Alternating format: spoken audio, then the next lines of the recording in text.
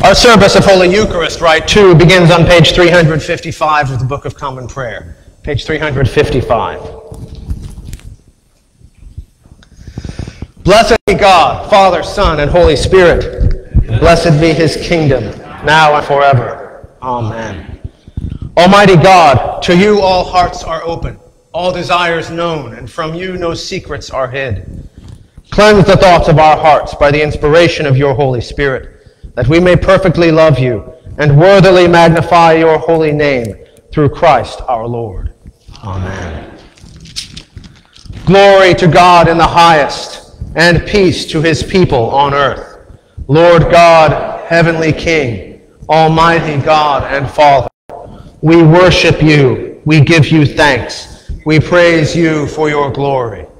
Lord Jesus Christ, only Son of the Father, Lord God, Lamb of God, you take away the sin of the world. Have mercy on us. You are seated at the right hand of the Father. Receive our prayer. For you alone are the Holy One. You alone are the Lord. You alone are the Most High, Jesus Christ, with the Holy Spirit, in the glory of God the Father. Amen. The Lord be with you. Let us pray.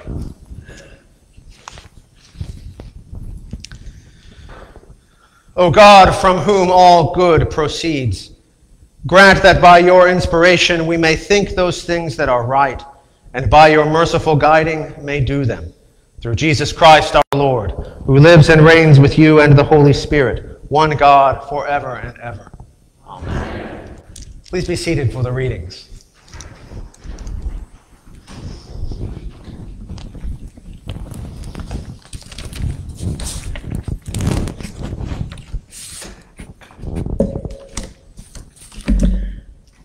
A reading from the book of Genesis. They heard the sound of the Lord God walking in the garden at the time of the evening breeze. And the man and his wife hid themselves from the presence of the Lord God among the trees of the garden. But the Lord God called to the man and said, "Where are you?" He said, "I heard the sound of you in the garden, and I was afraid because I was naked, and I hid myself." He said, "Who told you you were naked? Have you eaten from the tree of which I commanded you not to eat?" The man said, "The woman whom you gave to be with me, she gave me fruit from the tree, and I ate."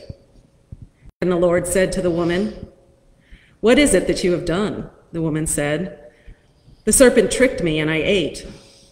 The Lord God said to the serpent, "Because you have done this, cursed are you among all animals and among all wild creatures. Upon your belly you shall go, and dust you shall eat all the days of your life. I will put enmity between you and the woman, and between your offsprings and hers. He will strike your head, and you will strike his heels." The word of the Lord. Thanks be to God. Psalm today is 130. Could you please read responsively per half verse? Out of the depths have I called you, O Lord. Lord, hear my voice. Let your ears consider well the voice of my supplication. If you, Lord, were to note what is done amiss, O Lord, who could stand? For there is forgiveness with you. Therefore you shall be feared. I wait for the Lord. My soul waits for him. In his word is my hope. My soul waits for the Lord, more than the watchman for the morning. More than watchmen for the morning. O Israel, wait for the Lord. For with the Lord there is mercy, With him there is plenteous redemption. and he shall redeem Israel from all their sins. Second reading today is a reading from the second letter of Paul to the Corinthians. Just as we have the same spirit of faith that is in accordance with Scripture, I believed, so I spoke. We believe, and so we speak, because we know that the one who raised the Lord Jesus will raise us also with Jesus, and will bring us with you into his presence. Yes, everything is for your sake, so that grace, as extended to more and more people, may increase thanksgiving to the glory of God. So do not lose heart, for even our outer nature is wasting away, our inner nature is being renewed day by day. For this slight momentary affliction is preparing us for eternal weight of glory beyond all measure, because we look not at what can be seen, but what cannot be seen. For what can be seen is temporary, but what cannot be seen is eternal. For we know that the earthly tent we live in is destroyed. We have a building from God, a house not made with hands, eternal in the heavens. The word of the Lord. Thanks be to God.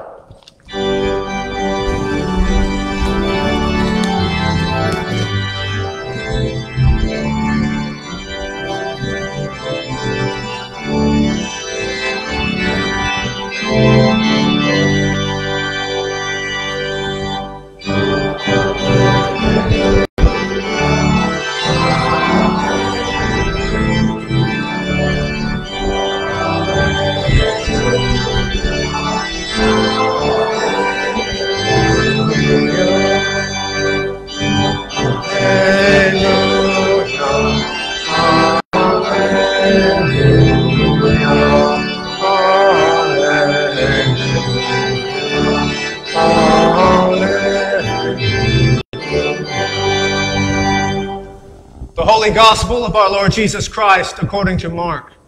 Glory be to you, Lord Christ.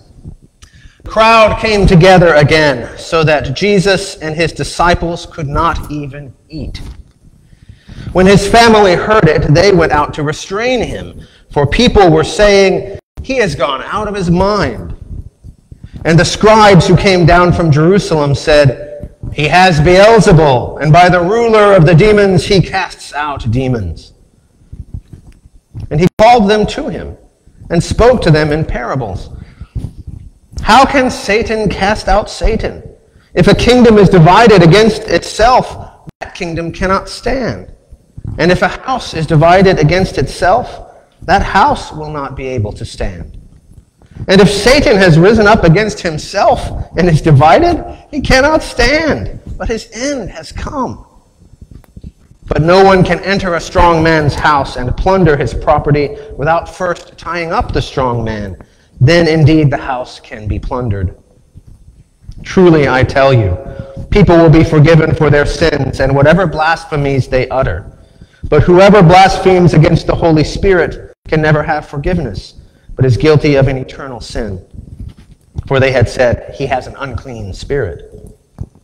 Then his mother and his brothers came, and standing outside, they sent to him and called him.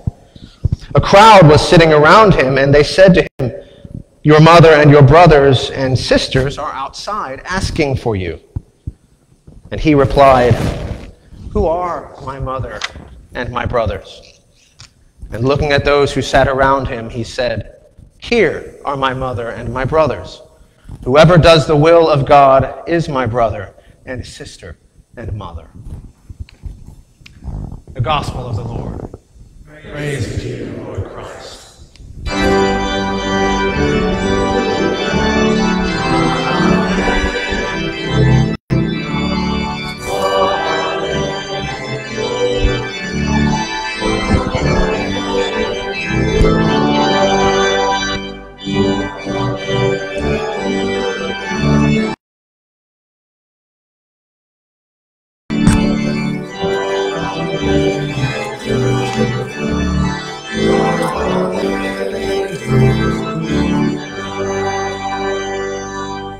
In the name of the Father, and of the Son, and of the Holy Spirit. Amen. Please be seated.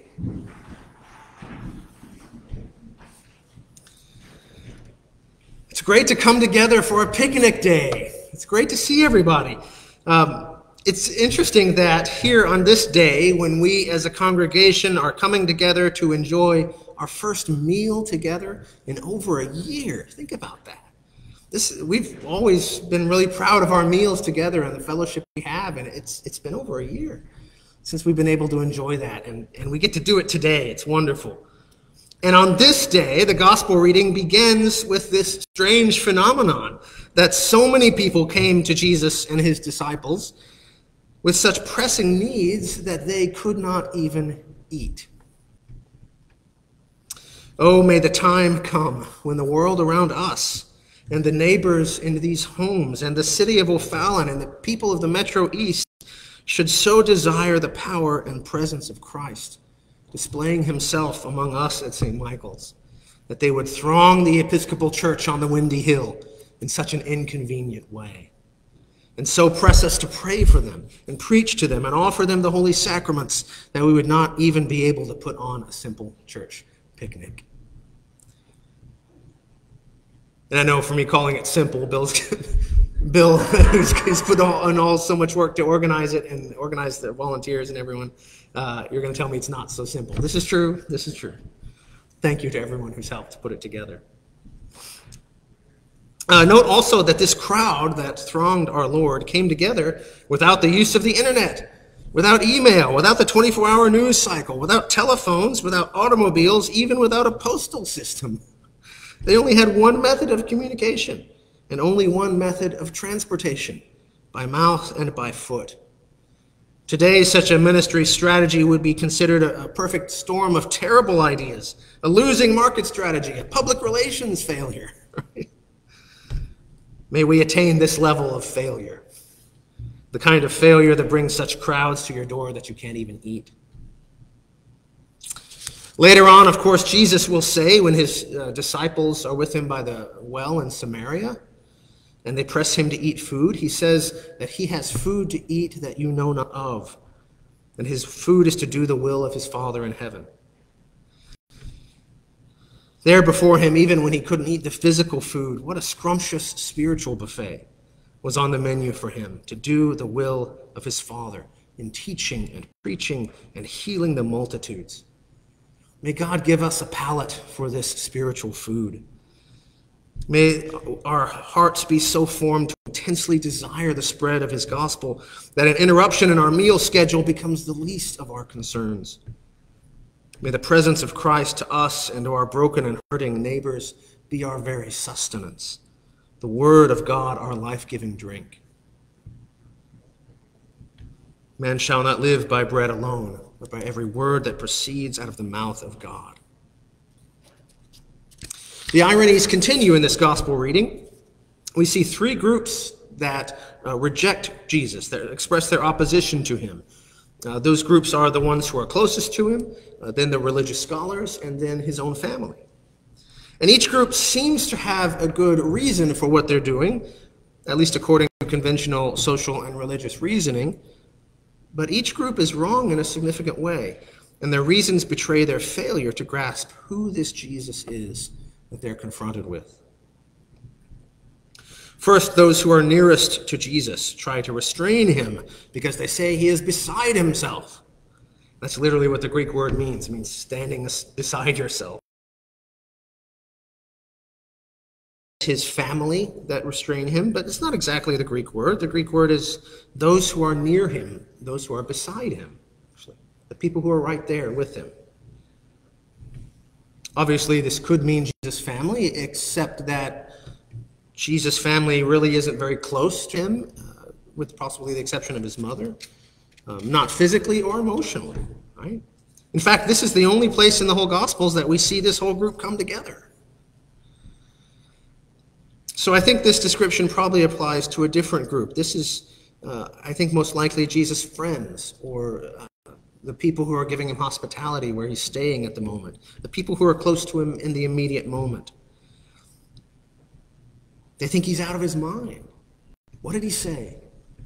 What did he do that made them think that? As far as we know, it's just the fact that he's drawing such a big crowd. The irony here is in the fact that those who are closest to Jesus claim that he is beside himself. I listened to a podcast on my way home from vacation. I like to listen to something talking on the radio rather than music.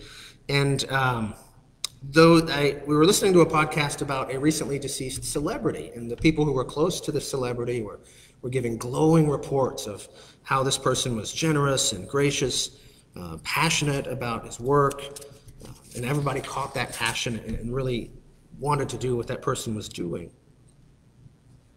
And it's interesting that here with Jesus, we get just the opposite, right? Those who are closest to him, those who are working alongside him, seem to be the first to misunderstand him, to be passionate in other directions than Jesus is, and to have in mind a very different mission.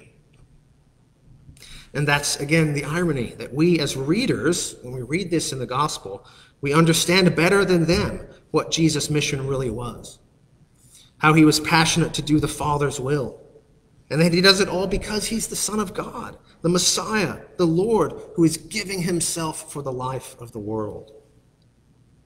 We as readers know that God so loved the world that he gave his only begotten Son, to the end that all that believe in him shall not perish, but have everlasting life.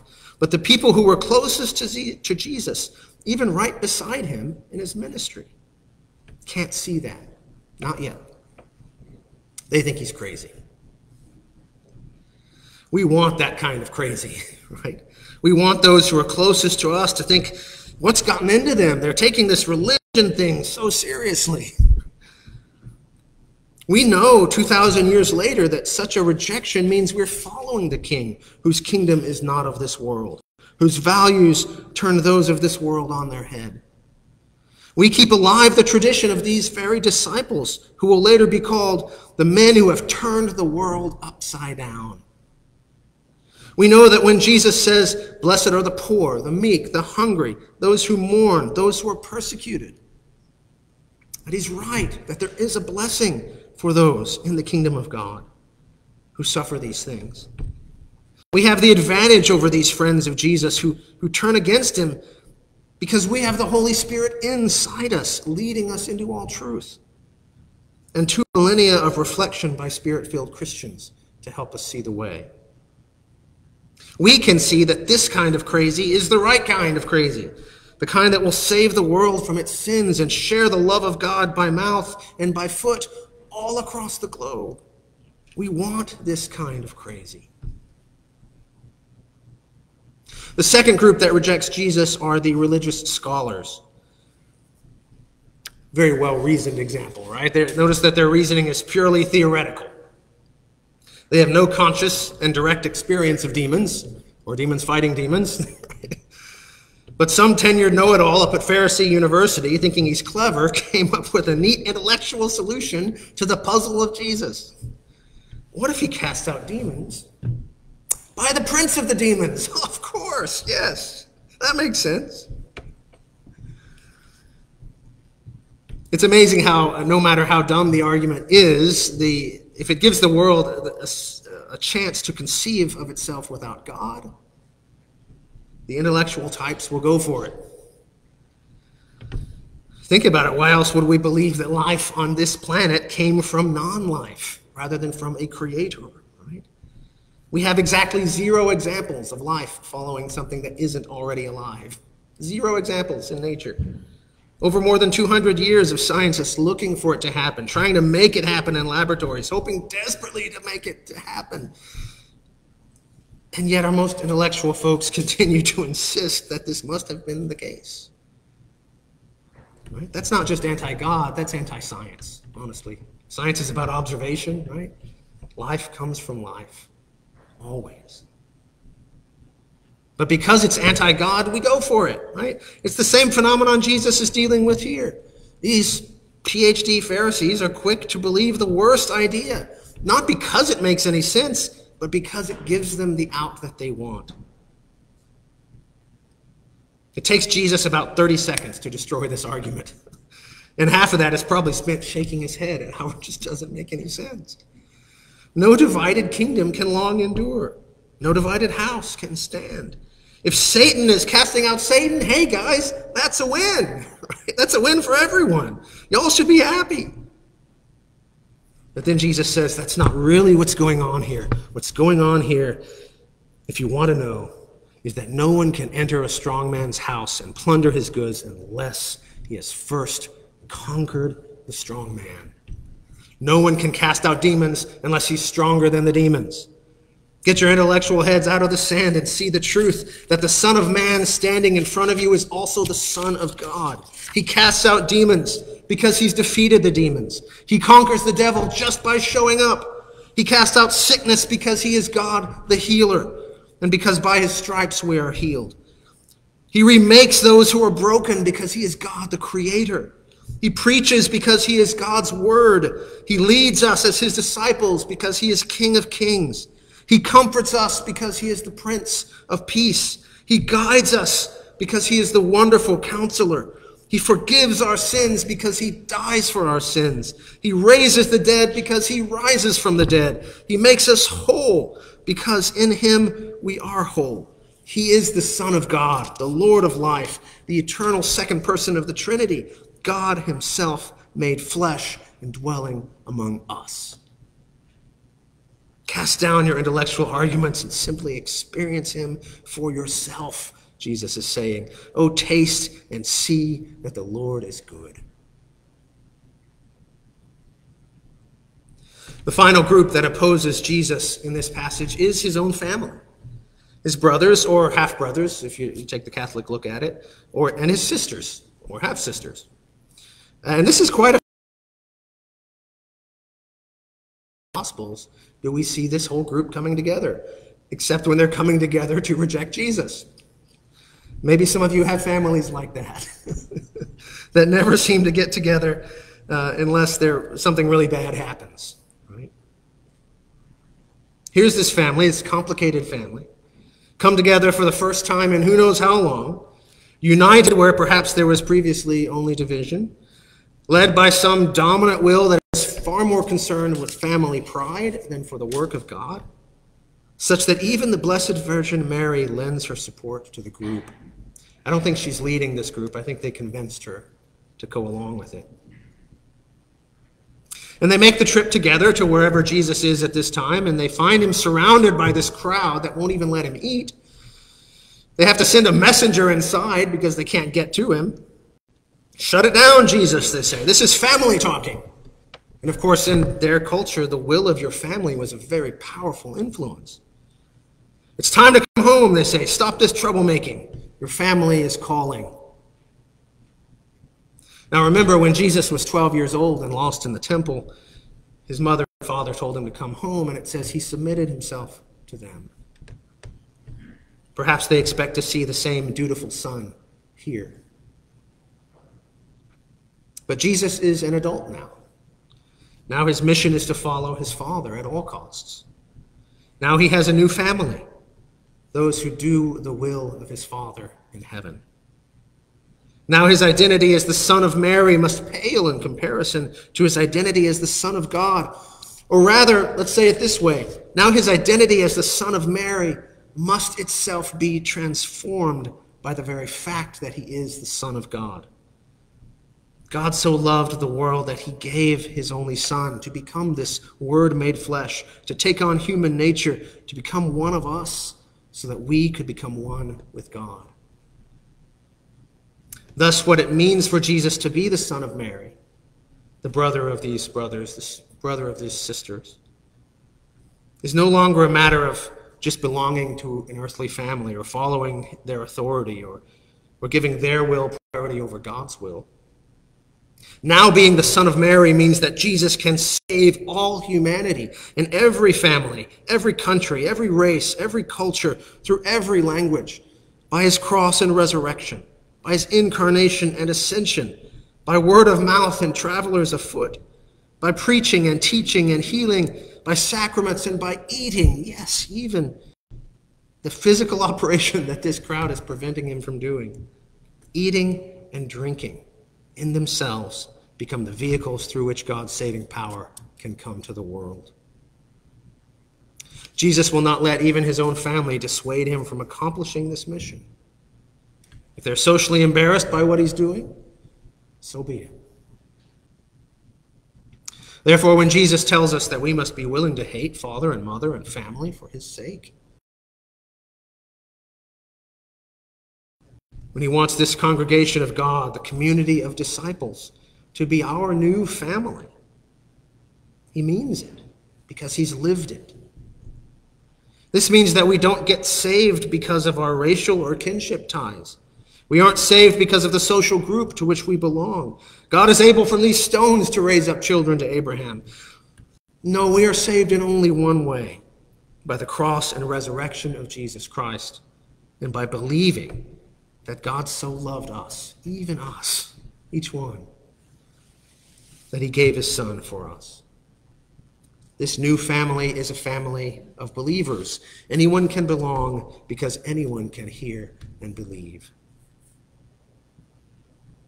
If this is social embarrassment, we want that kind of embarrassment. If a church like that, is, like we've just described, is too lowbrow, then we want lowbrow.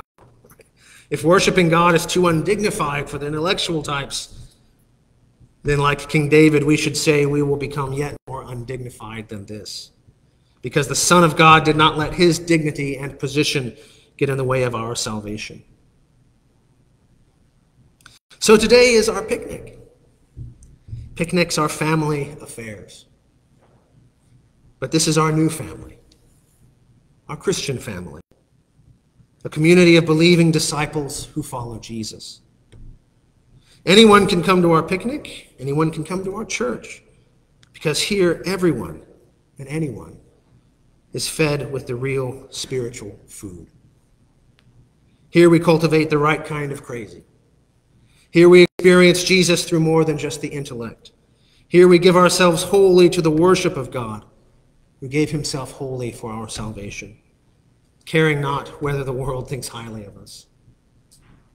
That's what our church family is built on. And anyone, even you watching and listening, can join us in this journey. Amen.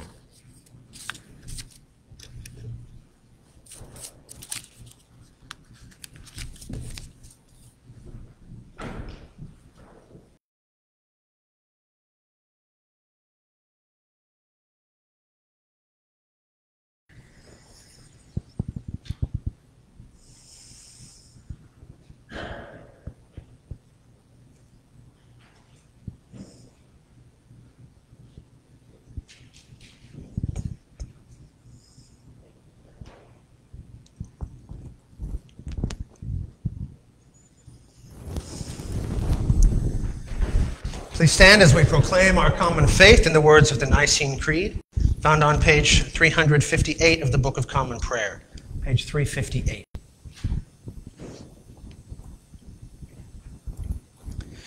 We believe in one God, the Father, the Almighty, maker of heaven and earth, of all that is seen and unseen.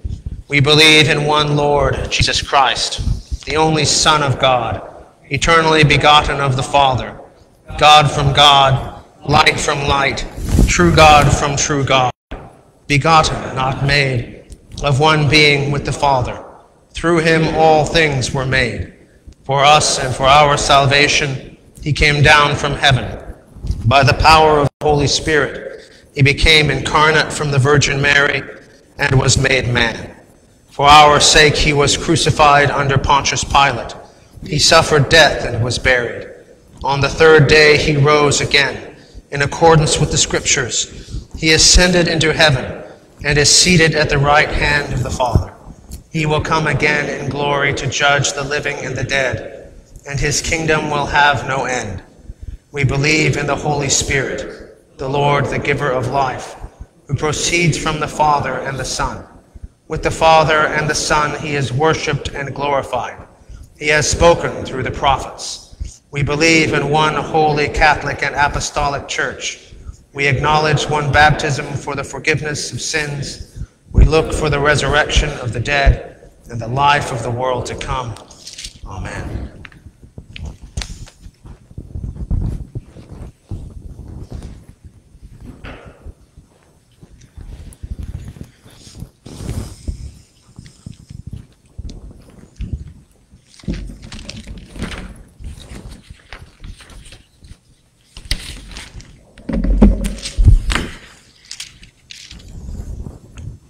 Prayers of the people are Form 3 in the Book of Common Prayer, beginning on page 387. Father, we pray for your holy Catholic Church, that we all may be one, grant that every member of the Church may truly and humbly serve you, that your name may be glorified by all people. Remembering especially Daniel, our bishop, Justin, Archbishop of Canterbury, Michael, our presiding bishop, and John, our priest. We pray for all bishops, priests, and deacons, that they may be faithful ministers of your word and sacraments. We pray for our diocese and all those assisting in the search for a new bishop, that we may attend to the voice of your Spirit within us. We pray for our president, for all those who serve, and for all who govern and hold authority in the nations of the world, that there may be justice and peace on the earth. Give us grace to do your will in all that we undertake, that our works may find favor in your sight. Have compassion on those who suffer from any grief or trouble, that they may be delivered from their distress. Give to the departed eternal rest. Let light perpetual shine upon them. We praise you for your saints who have entered into joy. May we also come to share in your heavenly kingdom. Let us pray for our own needs and those of others, especially Alec, Robert, Grant, Anna Claire, Nick, Sue, Ted, Ken, Janice, Sister Joan, Carol, Adam, Gail, Marin, Amanda, Mike, and Ellen. Are there any others? Zulant family, Robert Zulant. I ask your thanksgiving for those celebrating birthdays this week, especially Rosemary, Steve, and Ron.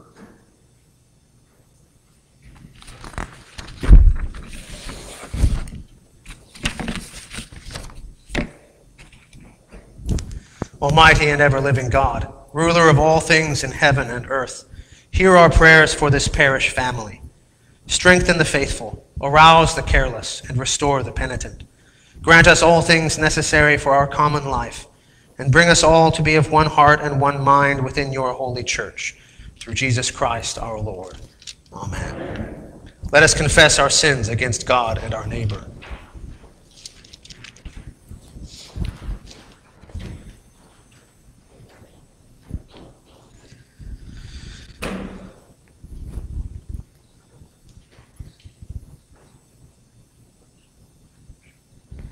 Most merciful God, we confess that we have sinned against you in thought, word, and deed, by what we have done and by what we have left undone. We have not loved you with our whole heart. We have not loved our neighbors as ourselves. We are truly sorry, and we humbly repent. For the sake of your Son, Jesus Christ, have mercy on us and forgive us, that we may delight in your will and walk in your ways to the glory of your name. Amen.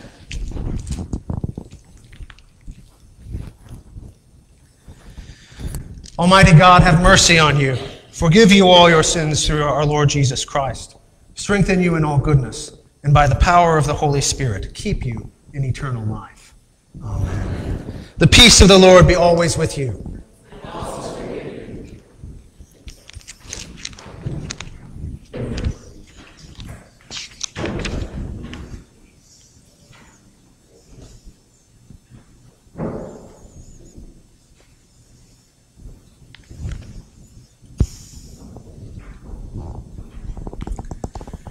The Lord be with you. Let us pray. Almighty and everlasting Father, from whose hand comes all that we need for life and godliness, we thank you for the generous gifts of your people, for the advance of your kingdom and the maintenance of your church. In them your people proclaim their trust in your providence. In them we make provision for the poor and needy among us. In them we see that same divine generosity by which you so loved the world that you gave your only begotten Son, Jesus Christ, to purchase our redemption. Through him we pray, who lives and reigns with you and the Holy Spirit, one God, now and forever. Amen. Walk in love as Christ has loved us and gave himself for us, an offering and a sacrifice to God.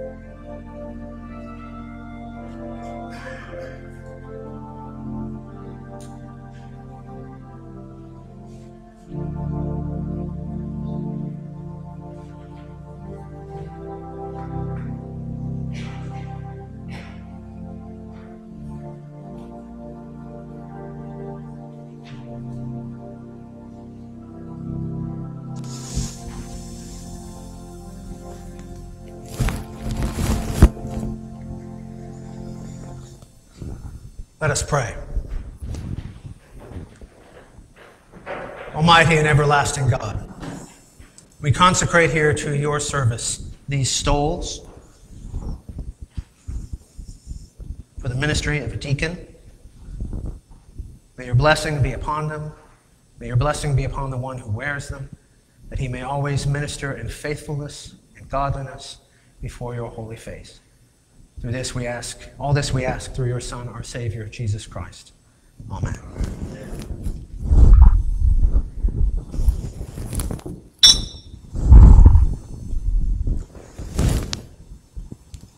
Our great Thanksgiving is Eucharistic Prayer A on page 361, page 361 of the Book of Common Prayer. The Lord be with you. Lift up your hearts. Let us give thanks unto our Lord God. It is right and a good and joyful thing, always and everywhere to give thanks to you, Father Almighty, Creator of heaven and earth. For you are the source of light and life, and you made us in your image and called us to new life in Jesus Christ our Lord. Therefore we praise you, joining our voices with angels and archangels, and with all the company of heaven, who forever sing this hymn to proclaim the glory of your name. Holy, holy, holy Lord, God of power and might, heaven and earth are full of your glory. Hosanna in the highest. Blessed is he who comes in the name of the Lord. Hosanna in the highest.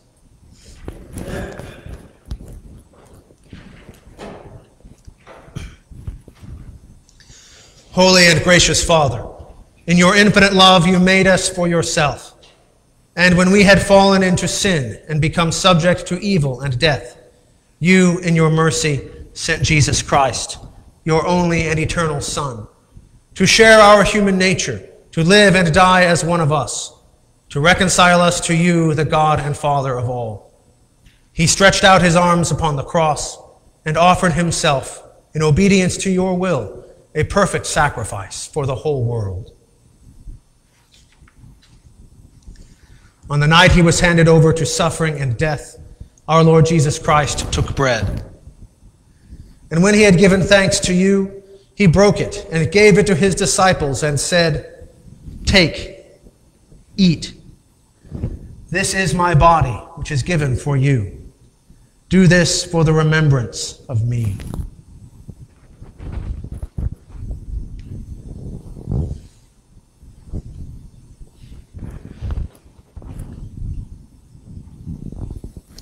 After supper, he took the cup of wine. And when he had given thanks, he gave it to them and said, "Drink this, all of you. This is my blood of the new covenant, which is shed for you and for many for the forgiveness of sins. Whenever you drink it, do this for the remembrance of me."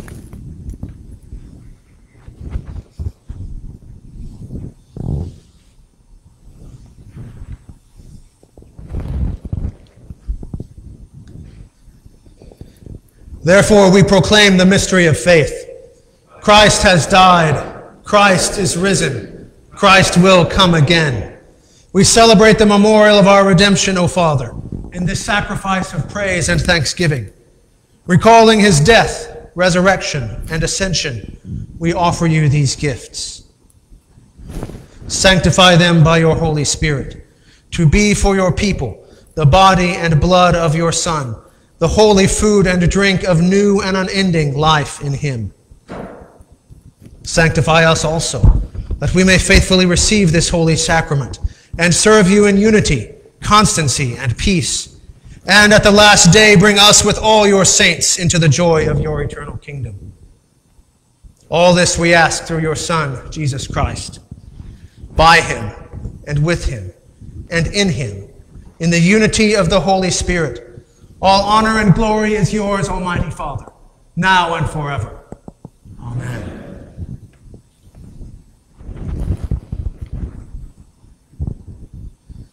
And now, as our Savior Christ has taught us, we are bold to say, "Our Father, who art in heaven, hallowed be thy name. Thy kingdom come, thy will be done, on earth as it is in heaven. Give us this day our daily bread, and forgive us our trespasses, as we forgive those who trespass against us. And lead us not into temptation, but deliver us from evil. For thine is the kingdom, and the power, and the glory, forever and ever. Amen."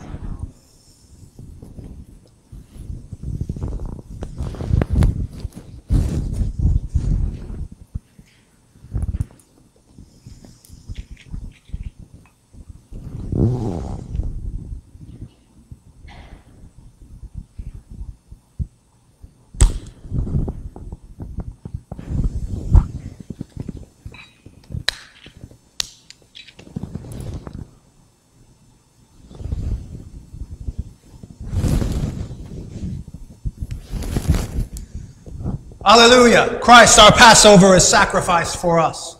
Therefore, let us keep the feast. Alleluia. Lamb of God, you take away the sins of the world. Have mercy on us. Lamb of God, you take away the sins of the world. Have mercy on us. Lamb of God, you take away the sins of the world. Grant us peace. the gifts of God for the people of God. Take them in remembrance that Christ died for you, and feed on him in your hearts by faith with thanksgiving.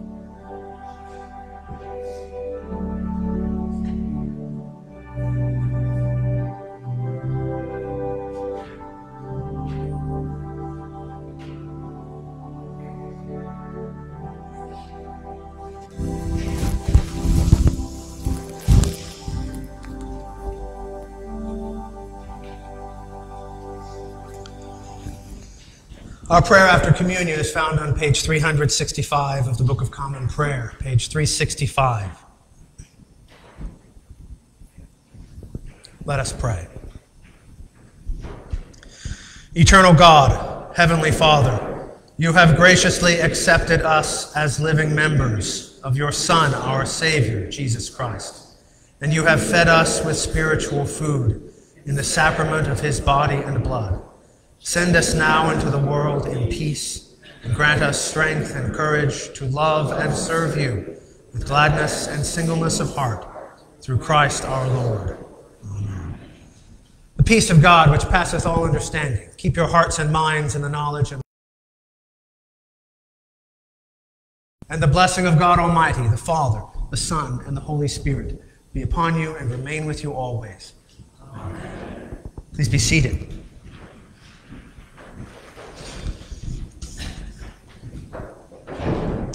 Today is a special day for lots of reasons. It's our annual parish picnic, which we're reinstituting today.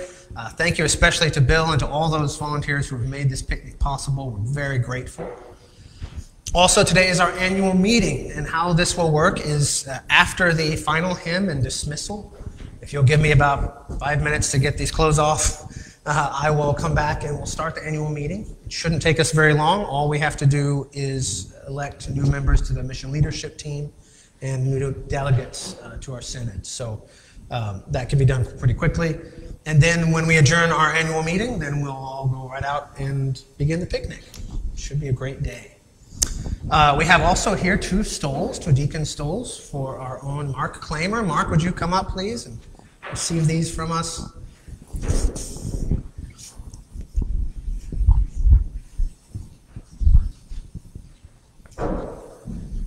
We're excited you're here today. We're excited for your ordination. May God always bless you and keep you and help you do ministry to the best of your ability, to the best of his ability. Thank you for coming.